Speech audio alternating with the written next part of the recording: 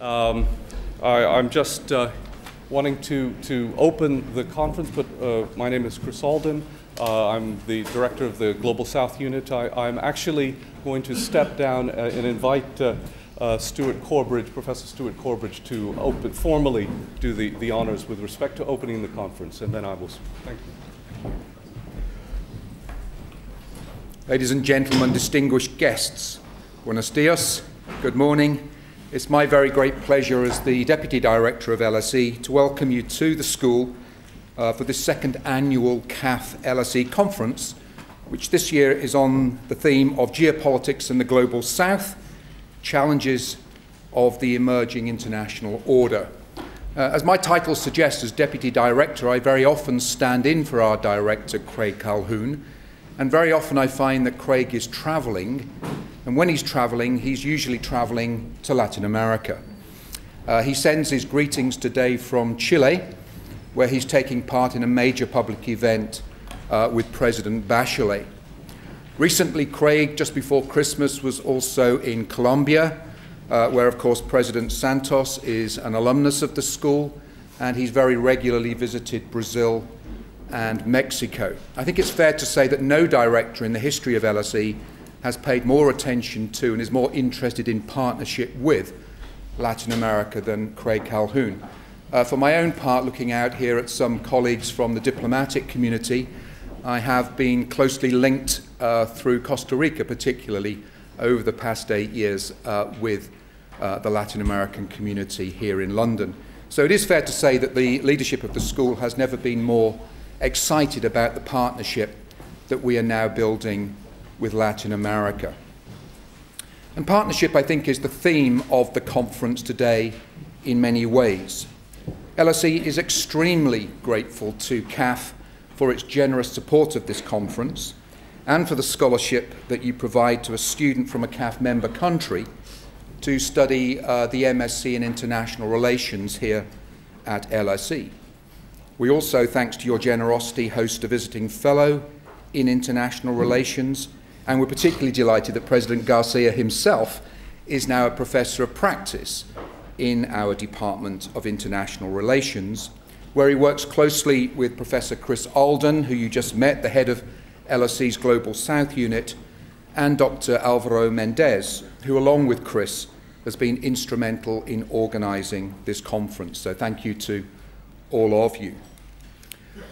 I should say that the conference itself and the Global South Unit seem to me to be classic LSE enterprises. LSE has a large amount of regional knowledge amongst its faculty, but we tend not to approach regional issues through an area studies lens. LSE tends to be mainly interested in putting research in the service of public good around core international themes: geopolitics, migration, climate change, dealing with the rise of China, dealing with the United States and Europe. We're particularly interested in the Global South Unit is a key vehicle for this in South-South trade, South-South international relations more generally. We're interested in the collective action problems that face all of us, and we're particularly interested in learning from different parts of the Global South.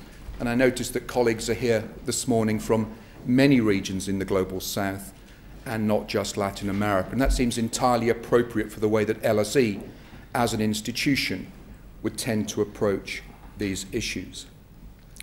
Let me say finally, too, that the LSE has recently launched an Institute of Global Affairs. We believe that this will be a very unique vehicle for the study of international affairs. We will have within the Institute of Global Affairs some obviously thematic units. We will have soon, I hope, a Centre for Women, Peace and Security. We already have LSE Ideas, which is our vehicle for understanding diplomacy and statecraft. But we will also build into the Institute of Global Affairs a number of regional centres. We have a South Asia Centre already, a Southeast Asia Centre, a US Centre. The school already has a prominent European Institute. And I hope within the next 4 months we will have a Latin America Centre. I firmly expect that we will. and an Africa Centre. And these centres will be vehicles for dialogue across the regions around these cross-cutting thematic issues. Very much bound up with that, I'm delighted to say, and you might have seen this in the press, that the first director of LSE's Institute of Global Affairs is Professor Erik Berglof. Many of you will know that Professor Berglof has recently stepped down as the chief economist of the European Bank of Reconstruction and Development. Erik has been heavily involved recently in debt restructuring issues in the southern periphery of Europe. He's been involved in the restructuring programs in the Ukraine, and he has a strong interest himself and regularly visits Latin America. These issues of restructuring, these issues of persistent balance of payments problems, of debt restructuring, of course was particularly important in Latin America in the 1980s, will be something that will be taken into the IGA and will bind our study of Latin America and our conversations with the region into these broader understandings of global affairs. So your conference today and LSE's link with CAF, which we hugely value, will, I think, be instrumental in building this particular understanding of South-South relations. I'm actually very upset that I can't spend a great deal of time here today, although I will get back from time to time. But you're all very welcome at LSE. I hope you have a wonderful day. Thank you.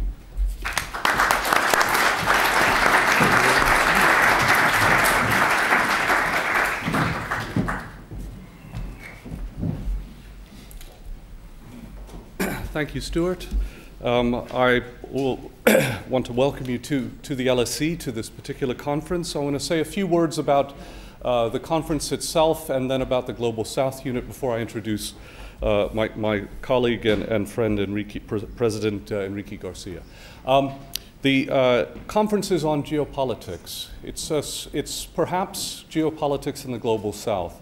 It's a reflection of, and in fact, if you like, reality imitates art, as it were. When we thought of this, some of the crises that have been characteristic of the last few months were not apparent. Ukraine perhaps was unfolding. The ISIS crisis in the Middle East had not reached the position it had. And of course, oil was still over $100 a barrel. We're in a new and emerging world, and we think that this is the right opportunity to discuss the impact of these phenomena across regions, the Global South in particular, and hence the focus of the conference. So we thought that this would be the right time to bring, and as I said, a real-time event seemed to be vindicating that, the right time to bring this issue, this angle to our discussions here. If you can permit me to say a few words about the Global South Unit within the International Relations Department. It's as Stuart has already said, it's a research and teaching program. It's one that has focused on developing or so-called developing regions, emerging regions, the South-South cooperation in particular, the dynamics of interaction between them.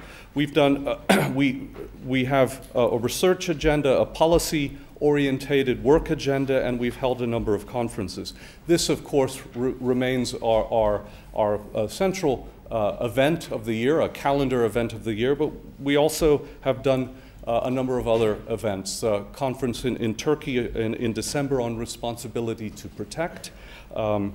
We'll be running a conference on Myanmar, looking at the embedding of stability and democracy and the problems that country would encounter. And then we'll be having a workshop in May in Vietnam looking at second-tier powers and their response to China's. In addition to which, as Stuart has already said, we've had scholarship programs. The CAF has been a generous supporter of that. Fellowship programs. We also have not just a Latin American fellowship, but an African fellowship as well. And perhaps most importantly, leading me to my introduction, is we have a visiting professor of practice, President Enrique García, who happens to also play a role in a bank somewhere. I'm not sure what, in addition to teaching. So I know it's one of those classic things where one says, he needs no further introduction, but I'll just say one or two words. Enrique García has been an academic in his first phase of his career. But subsequent to that, has played a role in the Ministry of Finance in Bolivia. He has played a key role as an economist and in the Inter-American Development Bank, and ultimately the last 20 plus years with CAF, with the Latin American Development Bank, where he's played the leadership role really in taking one of the most significant institutions and turning it into a global concern. President Enrique García. Thank you very much.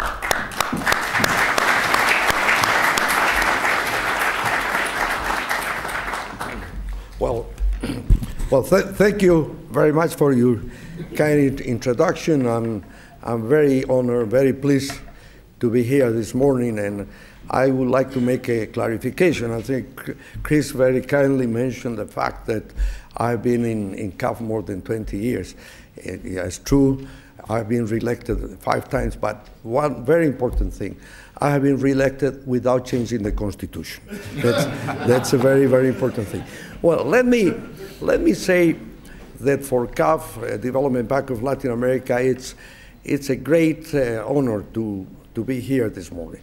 This is the second year that we have this conference, and this conference is a very relevant input for a development bank, because I think that development banks should be looked upon not only by the fact that they provide financing for programs and projects and infrastructure and social sector support, but I think the very fundamental thing is that they should be institutions that are quite linked to knowledge in a broader sense, knowledge to help countries, to help regions develop sound strategies for the development, but at the same time being capable of recognizing the realities of the global world today. And one of the characteristics of CAF, is perhaps many of you are not aware, CAF was born 45 years ago as a small sub-regional institution of the Andean Group. Nonetheless, in the last 20 years, it has moved from a sub-regional concept to a regional concept. And we have one characteristic that perhaps is unique in the global institutions, in the development institutions.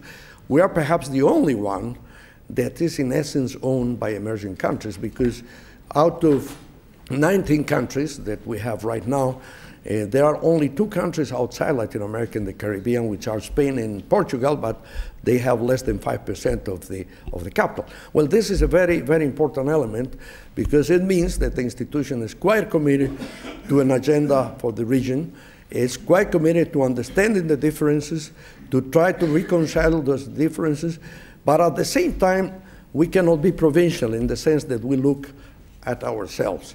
And so CAF has a vocation, I would say, to interact with the rest of the world. In fact, we have excellent relationships with the United States, with China, with the UK, with all the European countries, with Russia, and so forth, in trying to build up partnerships in financial, academic, and intellectual sides. Now, going to the intellectual side, I think that what we have tried to do especially in the last 15 years, is to build up a chain of linkages with institutions around the world that are relevant in many aspects. And precisely, we are very pleased that here in the UK, we have this strong partnership with the LSE, which is indeed one of the important characteristics of this institution is precisely the global view. And to understand the issues of Latin America, it's very important to understand the issues of the world. And let's go back to a year ago. A year ago, we had a different environment. We had an environment in which still we were very pleased in Latin America, because we were in a process of very very solid growth. The impact of the previous crisis in Europe did not affect that much the region, but now things have changed. We see what has happened the last few months. The drop of oil with positive and negative things. We see that the recovery of Europe is becoming very difficult.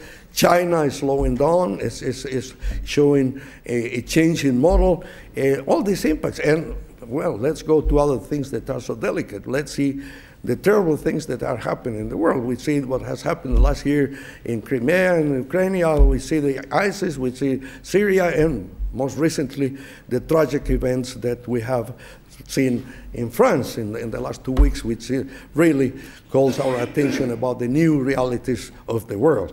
And of course, we have the issues of terrorism, we have the issues of narco-traffic, and in the economic side, the issues of multilateralism and security and other elements. So the question is, well, many people should ask, well, why is that the Development Bank is having a conference on geopolitics in the Global South? Normally, in our institutions, they have a conference on competitiveness, on how to reduce poverty, but this is not typically a topic of an institution like ours. Well, quite the contrary. I think this is a very important input for decision making, and for an institution like the one I'm honored to preside, to have a vision of what Latin America should do to insert itself in the realities of globalization.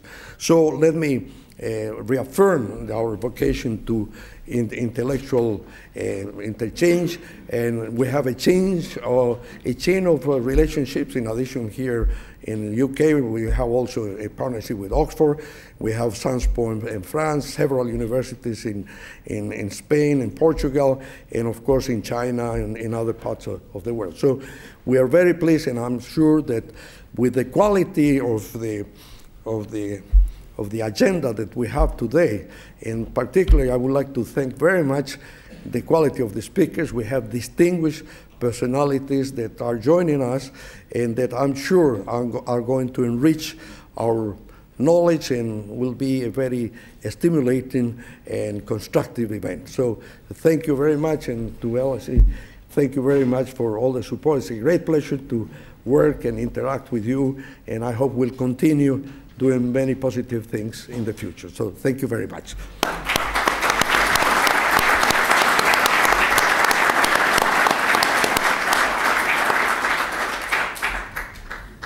Okay. Well, now we start the real business. Huh? We'll start with the first session, in which we'll have a keynote address on geopolitics and the Global South. And it is indeed a great pleasure and an honor to introduce my good friend, former President Ricardo Lagos of Chile. All of you know President Lagos. President Lagos is a great statesman. His career is a career that is something that all citizens of Latin America and around the world should admire. He's a man who has dedicated his life to sound principles of democracy, of constructing better societies. He has been one of the first actors when Chile reestablished democracy some decades ago as a minister, and then won the elections and was one of the great presidents of that country. And after a successful presidency in Chile, Ricardo has dedicated all these years to topics that go beyond Chile. He's quite committed to regional integration, quite committed to the things that precisely in this meeting we're going to discuss, the issues of democracy, of human rights. He understands very well the geopolitics, so we are quite honored and thankful, Ricardo, to have the opportunity to listen to you, and especially to your kindness to accept to be the first keynote speaker for this event. So I'm very honored and very pleased to introduce President Ricardo Lagos.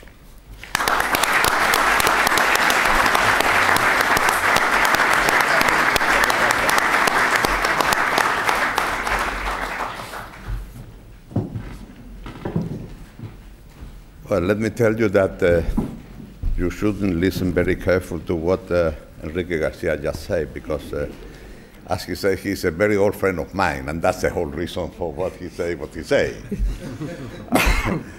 After saying that, I think that it's really quite a nice arrangement to have something like the London School of Economics and the CAF, the Latin American Development Bank, together in order to tackle issues that normally, as Enrique has just said, are not in the area of a banking institution.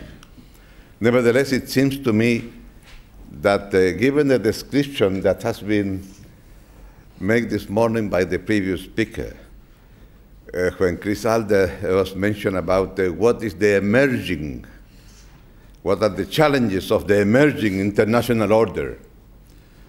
Well, apparently there is an international order that is in the process of being made. And apparently that means that the old international order is over. Now I keep thinking, what is the old international order? In order to know what is the new one. And needless to say that apparently Mr. Kissinger's last book, he is missing the old order.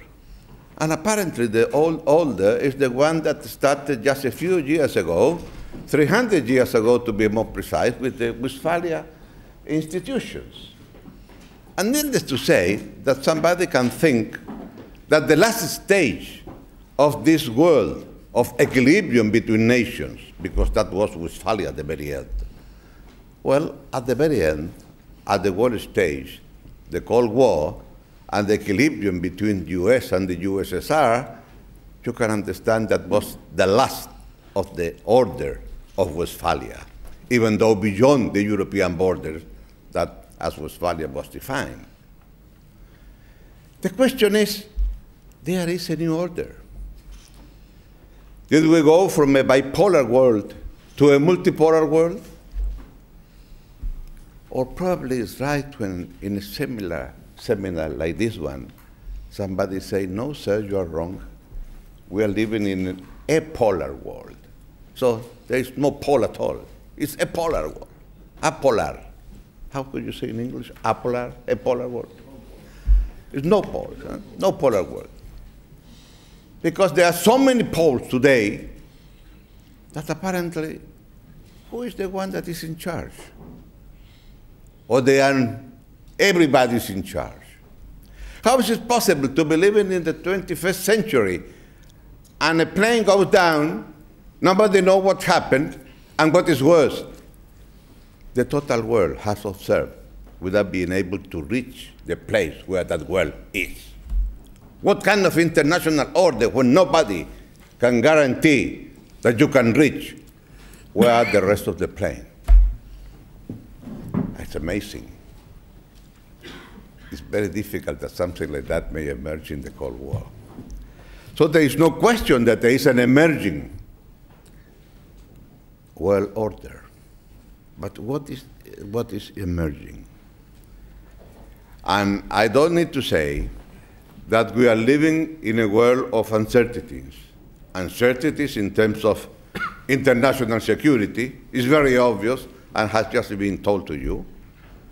Uncertainties in economics, when we already have more than 7 years after the major economic crisis, and still we're trying to find the light at the end of the tunnel, in Europe at least. And therefore, this is quite unusual from the point of view of what we used to think that we knew before 2007, 2008. And needless to say, and this is much more serious to what is the economic problems, the sense of either irrelevance or illegitimate situation in political institutions. When you see that here in Europe, the answer to internal political problems in many of the countries in Europe is the extreme right or the extreme left. Extremes because they are outside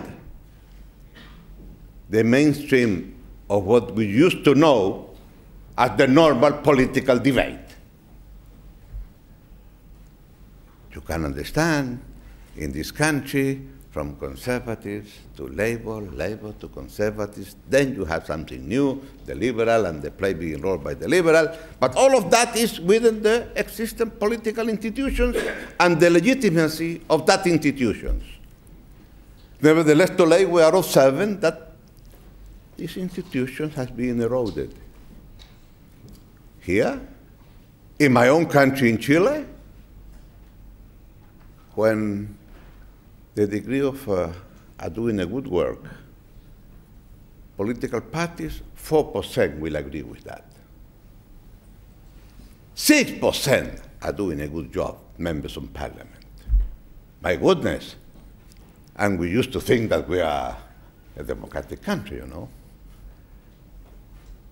And why I say this? Because I think that this is the most serious part that we have to face. To what extent our democratic system is being undermined because we are unable to deliver what we are supposed to deliver. Or probably because in this new world, the demands of the emerging middle classes, precisely because we have had success in the previous 20 years, now we have to face a different world. So I would say, look, if there is no international order, what about the multilateral institutions that are supposed to provide some kind of international legitimacy or some kind of international orders? I don't think that I need to discuss here the issue about the Security Council and the 5 permanent veto powers, etc., etc. I only would like to remind you that one of the best institutions, the World Trade Organization, has been not very successful lately, during the last 15 years. And therefore, what do we have in front of us? And it's my feeling that what we have in front of us is an order that is emerging because either of major countries, continental powers, if you allow me to say, if we are thinking in terms of China, India, probably Brazil among us, South Africa in Africa, plus probably what about the European Union, assuming that the European Union can speak with one voice, or what about United States, that is another continental country, like China or India. And that means then that if the emerging order for the time being is not an emerging order among 190-something countries, it's not the General Assembly of the UN, of course, but probably what do we have now is either the emerging order that is emerging is through huge continental countries, if you allow me to use that, or some kind of regional countries that represent a particular geographical region in the world. And therefore you can have major actors, 4, 5, 6 major actors, and the only question is that the kind of challenges that we have, none of them are able to solve alone, but without any of them, it's very difficult to advance. Let's see the World Trade Organization, just an example. It's just one block of regional bloc that can say, no, I don't agree, and don't agree, and we are unable to advance. Why I say this? Because if this is the case, then I would say that, yes, from the point of view of geography, what may be the global south? And really I have a problem with that title, because I keep thinking, what do we mean global south? South of the Ecuador line? Okay, that's fine. But then India and China is in the north. That's my problem, you know. And I would like to have India and China in the south. So I'm going to be stronger. And then the global south would be only Latin America, not Mexico, of course, but Latin America and the south. And then would be South Africa, and then Australia and New Zealand. And that's it, from geographical point of view. But I would like to think that global south is a little bit beyond the Ecuador to the north, a little bit. But other than that, I would say that in the case of Latin America, and I'm talking about from Mexico down, well, there's no question that during the last decade has been a wonderful one. Rapid and speedy the recovery after the 2008 crisis. Democracy is the rule in the region, but there is no question that emerging middle classes are demanding new things, new areas. Poverty has been defeated to a big extent, not only because of growth of our economies, but also because we learn how to deliver well-focalized social public policies. Well-focalized social public policies. And growth plus public policies produce the result that we all know. And therefore, there has been also a huge cultural progress in terms of freedom. We have been able to face the heritage from the previous dictatorship, etc., etc. And needless to say that also in Latin America, we can see much more international players that would like to play a role in the region. And that means then what are the openings by China, India, and some other big players, and even including Russia. But the question is that at the same time, there have been changes from the point of view of the economic kind of situation. We used to be living in a world where the developed country has a very high growth rate, and we were trying to catch up. Things have changed very rapidly during the last 10 years, when developed countries used to have a growth rate of 3.5%, but the crisis been -3%, and now it's 1.9%.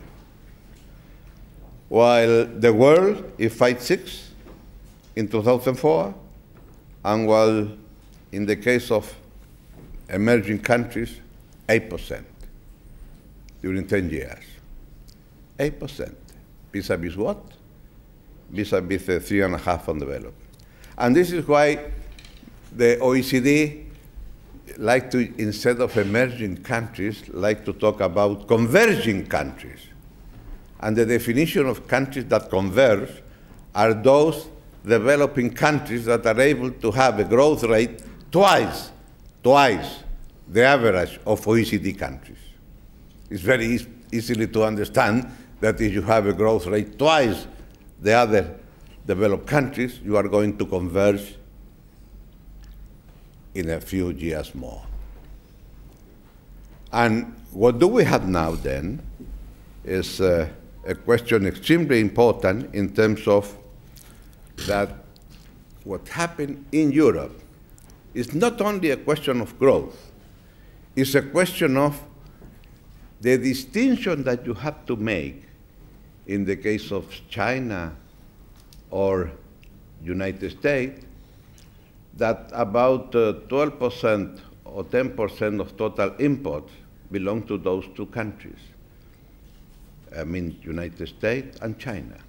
But in the case of Europe, and the three of them are much more similar in terms of percentage of the total gross domestic product of the world, the big difference is that Europe represents 31% of total world imports.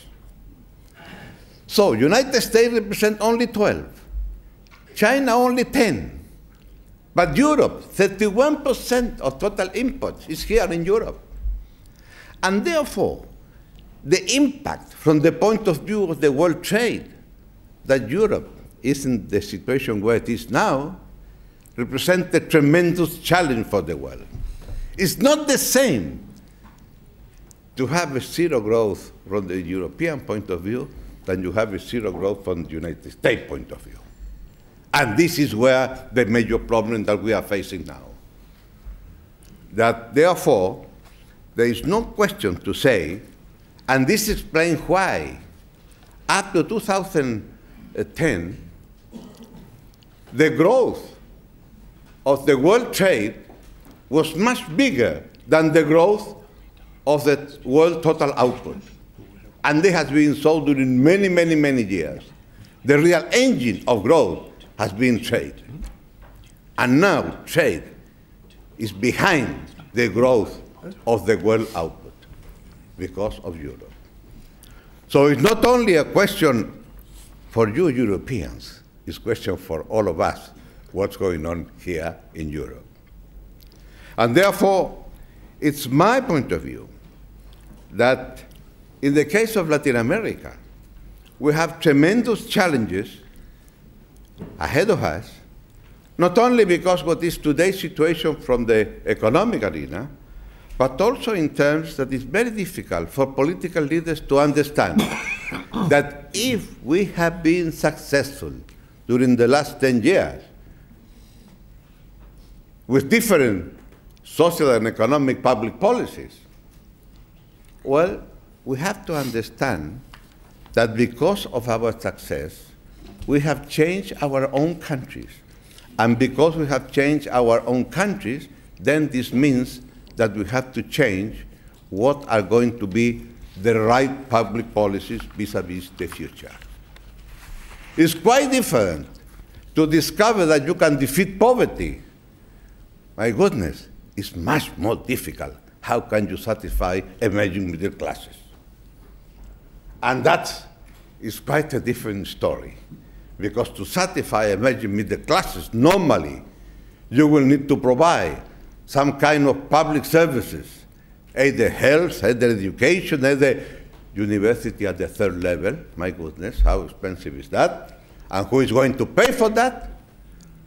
And therefore, I think that here, Latin America is in a new economic cycle because we succeed in the previous one.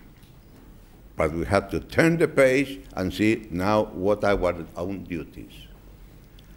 And I would say, from the political point of view, the question of legitimacy. It's not only our own problem. It's everybody's problem. But the real issue is what?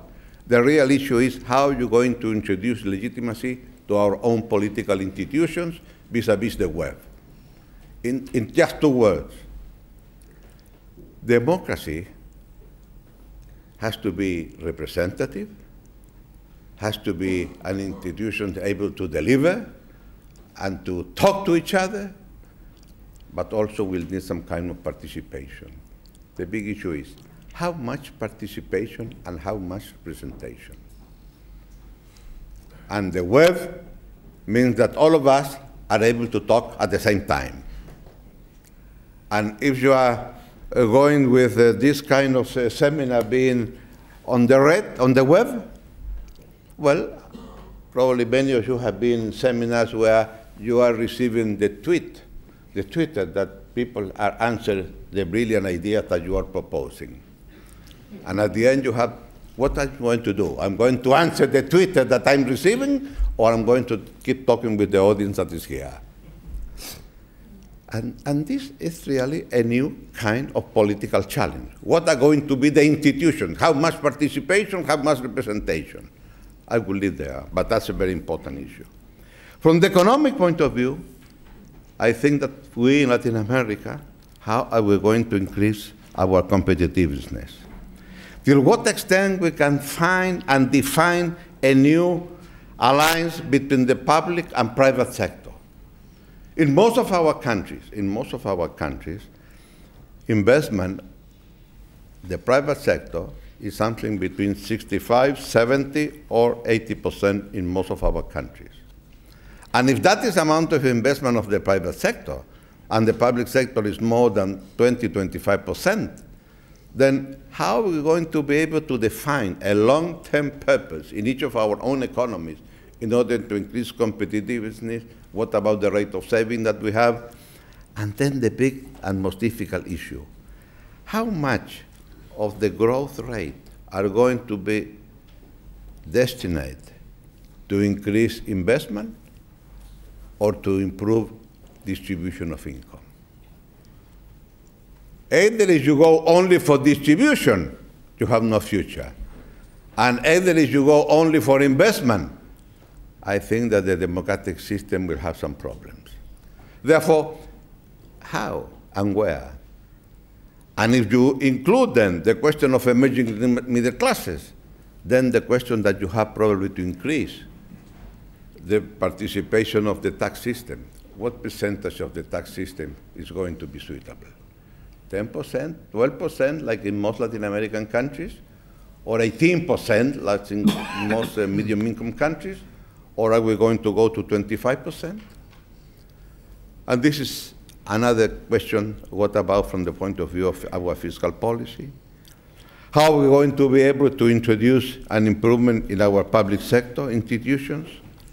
And what is more important, what about science and technology? Until what extent we are going to be able to have a public and private partnership with regard to science and technology? And here then we have, at least from the social point of view, the question of urbanization that is growing, and what about our own cities? And needless to say, the question of climate change and education. To sum up, I think that here we have an agenda in our own society that is going to be extremely important. But to return to the question of the international order, I would like to say that I don't like what I see in Latin America vis-a-vis the emerging international order. In what sense? If there's going to be a place where some regional arrangements are going to be very important, then the question will be, till what extent Latin America is prepared to participate in an emerging world by which we can be considered a region. I know this is our problem, but up to now, we are not going in the right direction. It's true. During many, many years, we have talked a lot about integration. And then we have several institutions in that regard. We have Mercosur in the 90s, and Mercosur at the same time was, well, everybody wanted to belong to Mercosur, but Mercosur now is becoming more a political institution rather than a source of economic integration. Then we have the UNASUR, and the idea was how we're going to be able through UNASUR to have some sort of integration from the point of view at least of infrastructure and energy, in a sense that those institutions means how we're going to be able to link in a better way our own countries. And then, because you have Mercosur here, the so-called Pacific Alliance emerged, that to some extent I would say it's an economic group of countries that has one similarity, that our trade economies are extremely open, like the case of Mexico, like the case of Colombia, the case of, to some extent, Costa Rica, Peru, and Chile. And because you have this alliance, Pacific Alliance so-called, vis-a-vis Mercosur on the other hand, or the Atlantic countries, then many people used to think, for the first time, that you have two different Latin American countries. Countries that are the Pacific one and those that are in the Atlantic. And as I say in another meeting of CAF in Washington, about a year and a half ago, I say, I don't like that. Because, you know, I remember that 500 years ago, the Tordesillas Treaty, during those days when the discovery came, and the discovery means Spain and Portugal. And during those happy days, the international order, when you have an agreement between those two kingdoms, the Kingdom of Spain and the Kingdom of Portugal, they had an agreement in Tordesillas, and they took the agreement and went to see the Pope. And in those beautiful ones that the Pope signed the agreement, then that was it. That was the order, you know? And the order was, well, from here to there belongs to Portugal, and the new territories from here to there belong to Spain. And that is the people that today speak Spanish, and this is the people that today speak Portuguese or Brasileiro, if you prefer. I have been told that it's not exactly the same, you know, to speak Brasileiro than to speak Portuguese. But other than that, I would say, look, and this is very serious, I don't see why in Latin America we are going to accept that distinction from the political point of view. Let me explain.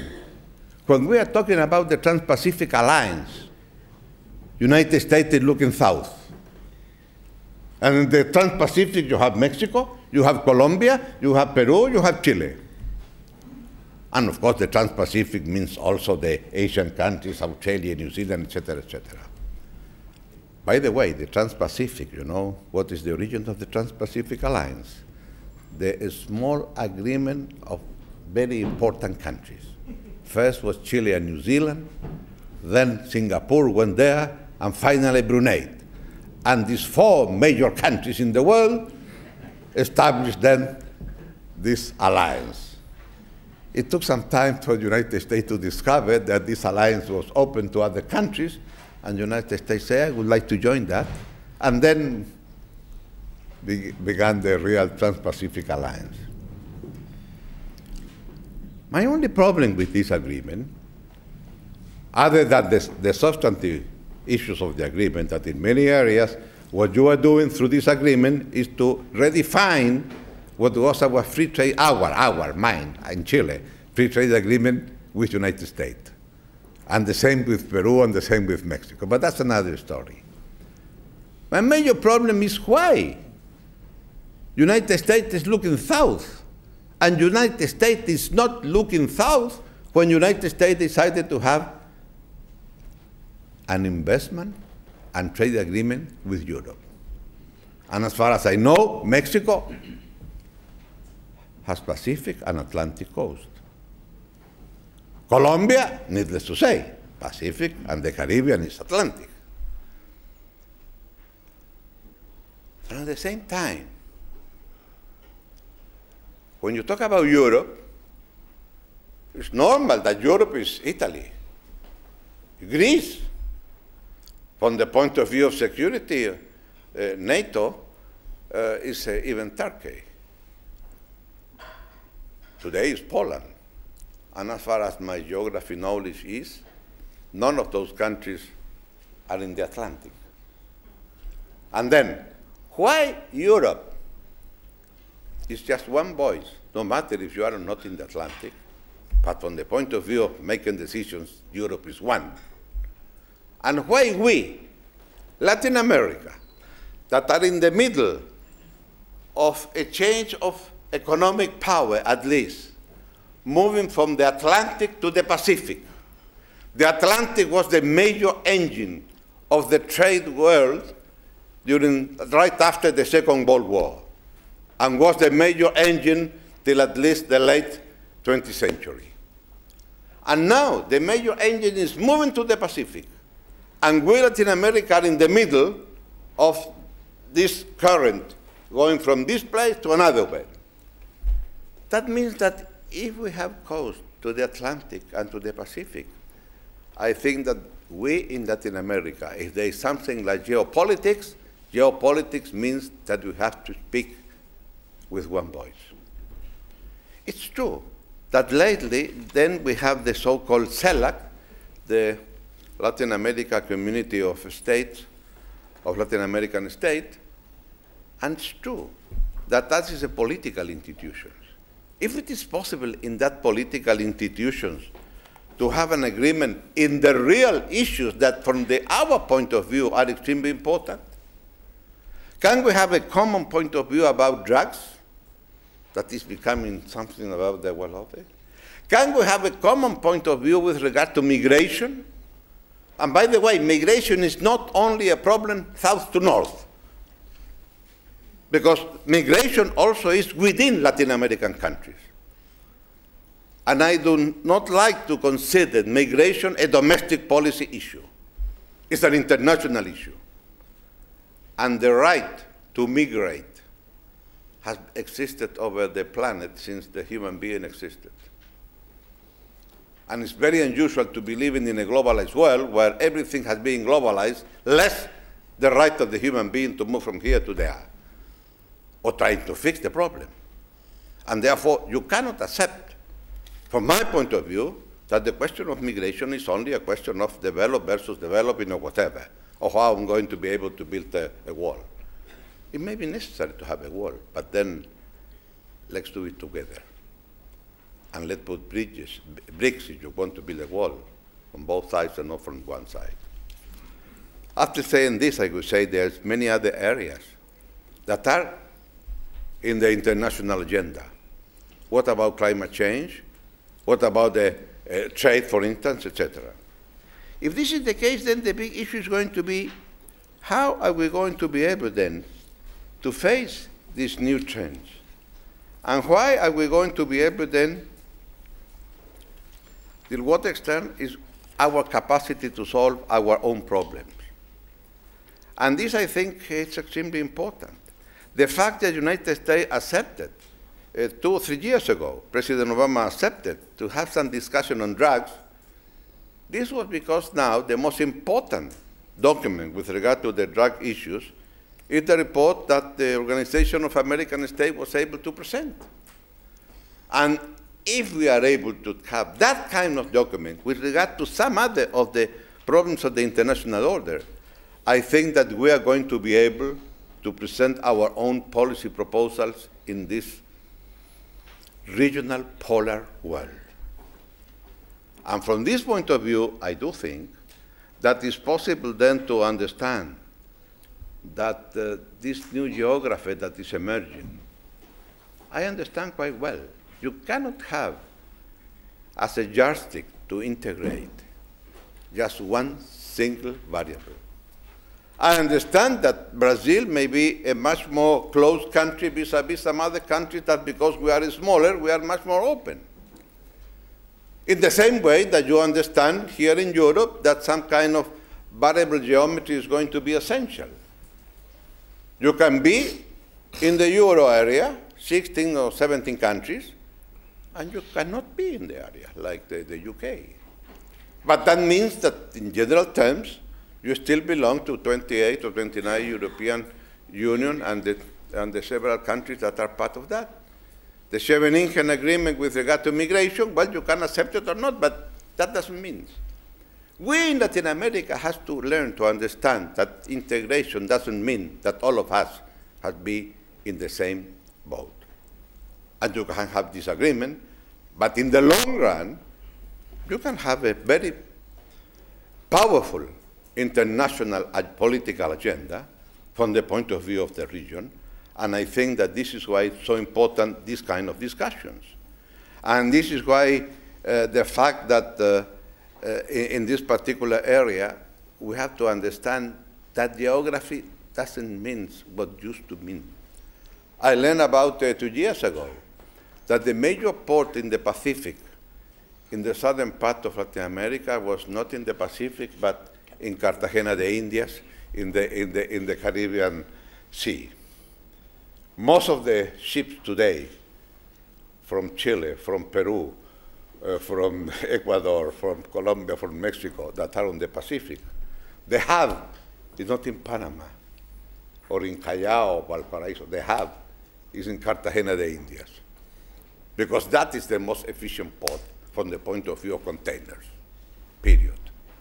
So, in the new economics, geography is not what it used to be. And this is something that we have to keep in mind. In short, I think that we have in Latin America a tremendous challenge. If we are going to have a dialogue with the United States and Canada in our own hemisphere, then I think that it's possible to conclude that this kind of dialogue between inter-American countries may be extremely useful. But at the same time, I do think that if we can speak with one voice, like in CELAC, vis-a-vis many of the items of the international agenda, then we can be of some interest in order to be able to be talking from the Latin American point of view. Final point, going back to geography. And a small anecdote. I was going to be interviewed by BBC for some issue that probably was of some interest. And at the same time, from Europe, Mr. Prodi was going to make a talk also. Mr. Prodi was interviewed from Bologna, and I was to be interviewed from Santiago. The only problem that I could listen Mr. Prodi, but Mr. Prodi couldn't listen me, because the only way to go from London, from the BBC London to Chile, was through Washington. And something happened in Washington so that they can get the signal from London, but was not possible from Washington send it to Santiago. So it was not possible to talk about each other. And the optical fiber didn't work. And then I kept thinking, what that means from the point of view of the Global South. If it is possible to have a fiber between the southern part of Latin America to the South Pole, and from the South Pole to South Africa, and from the South Pole to Australia, and then we're going to change, because now everything that we like to talk to each other, those countries belonging to the South, can only talk to the other southern country through the North. If it is possible to change that, I know that this is political fiction probably, and an economist will tell me, look, you are very mad because the cost of that is going to be rather high. But if we would like to talk about from the point of view of the Global South, the real Global South then would be South Africa, will be Latin America, and will be Australia.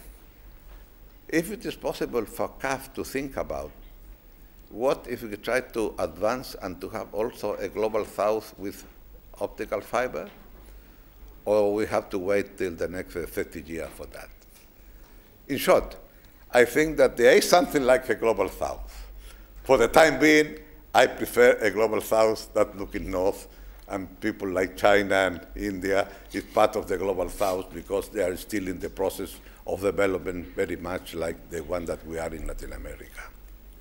And therefore, I think that for the time being, this emerging world order is going to be more and more a global, not a regional emerging world order.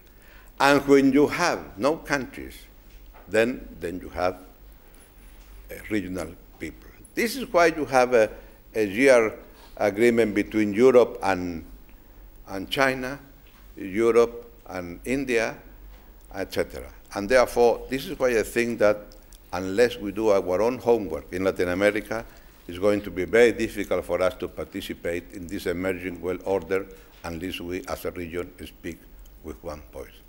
And thank you very much.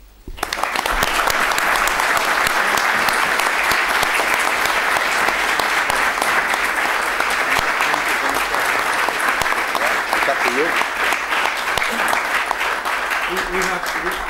Time is against us to an extent, but President Largos, after a wonderful speech which sets the tone for our discussion, has time for one short question.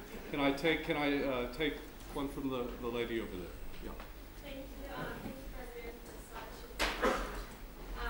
presentation.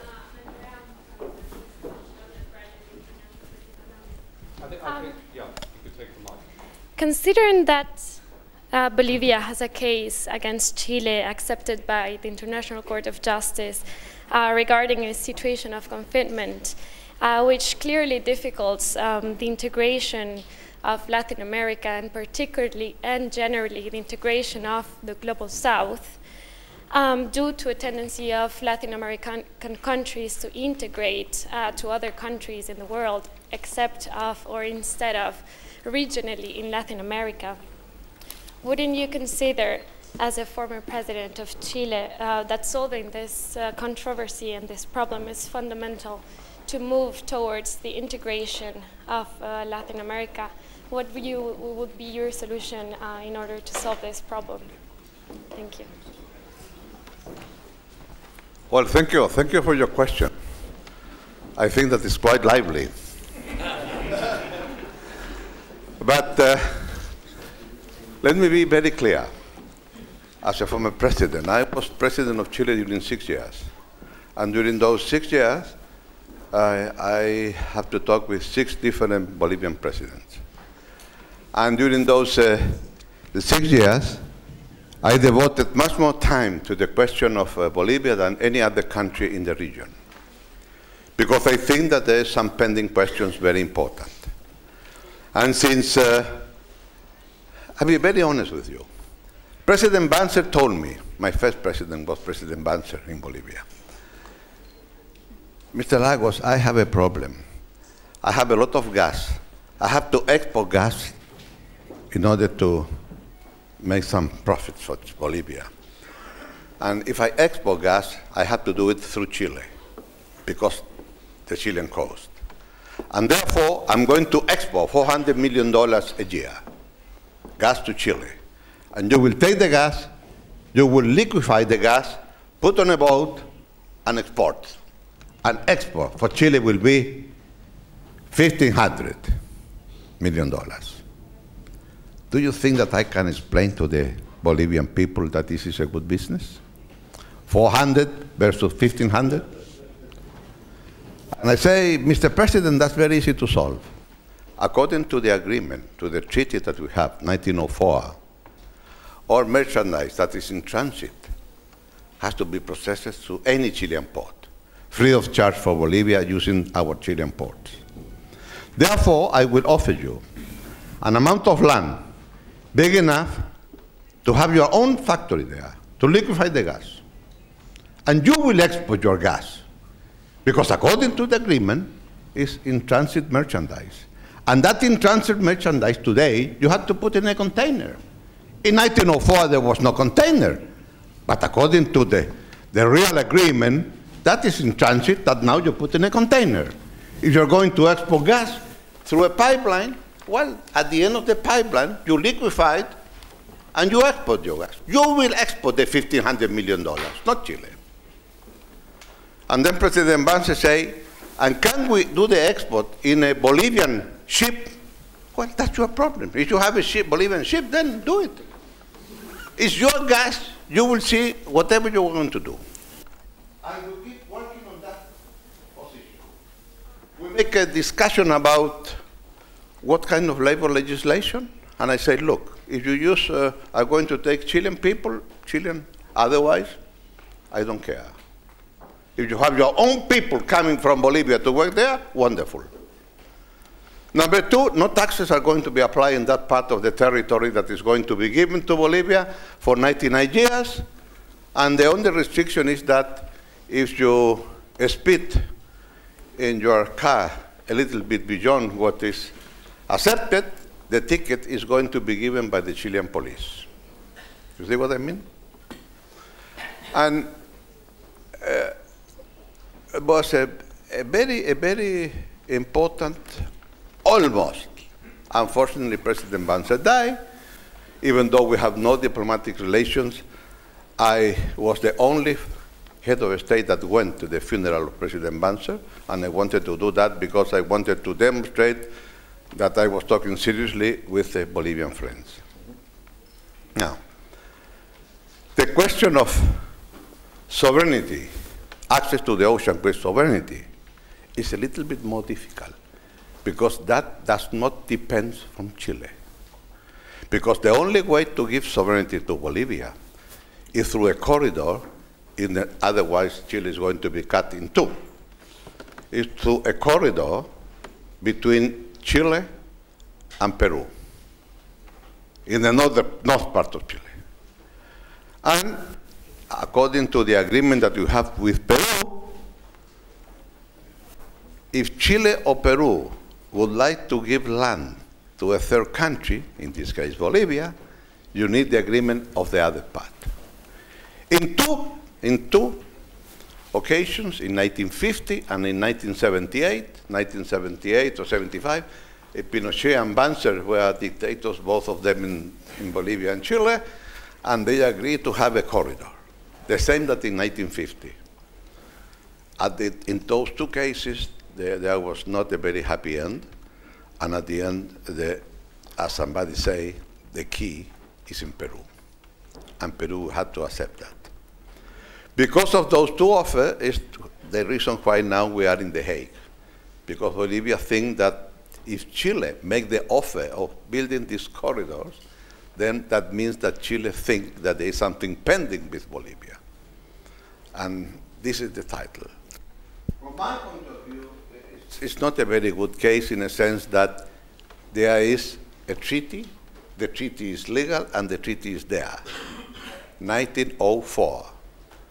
I wonder what may happen in Europe is treaties that are valid today are going to be revised by some international court, given the fact that in this continent, as far as I know, there have been many changes in the limits between one country and the other. So that would be my answer, and I hope that there's going to be a way to solve the issue, because I do think that we have to recognize that between Chile and Bolivia, we Chileans have to recognize there is an asymmetry in the relationship because of the different kind of development in Bolivia and in Chile. Final point.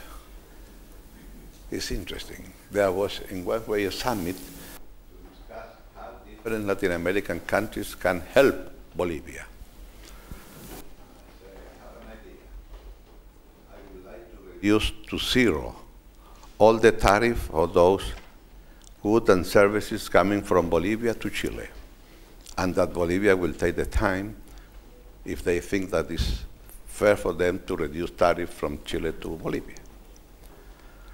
And I told to my colleagues in Latin America and say, I will ask my colleagues a big favor, that what I'm going to give to Bolivia, you will not take that and take me to the World Trade Organization asking the same benefits.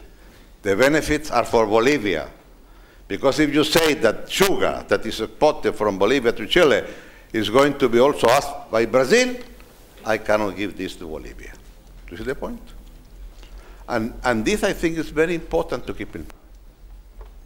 I do think that we should be able to do something with Bolivia. I think that in the long run, something will have to be solved. I doubt that the solution came from The Hague, but that's a decision of the Bolivian government. That would be my answer, really. All right.